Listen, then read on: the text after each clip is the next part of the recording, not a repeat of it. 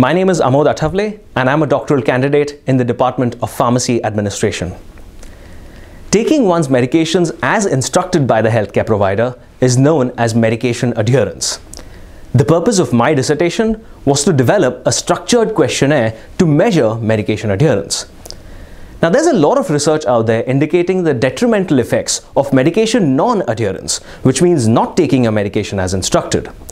Despite this, recent estimates indicate that 30 to 60% of medications are not taken as instructed.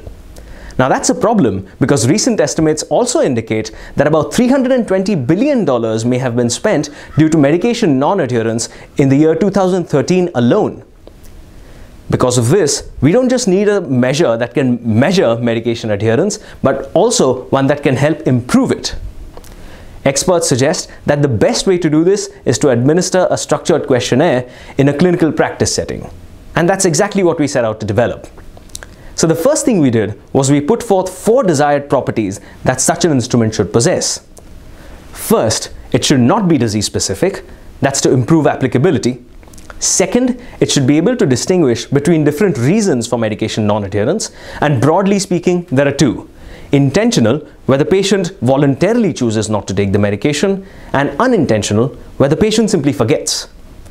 Third, estimating past medication taking behavior is important, and that's what most medication adherence questionnaires do, but predicting future behavior is potentially even more important. And finally, a lot of insurers out there use a measure of medication use quality to determine reimbursement to healthcare providers.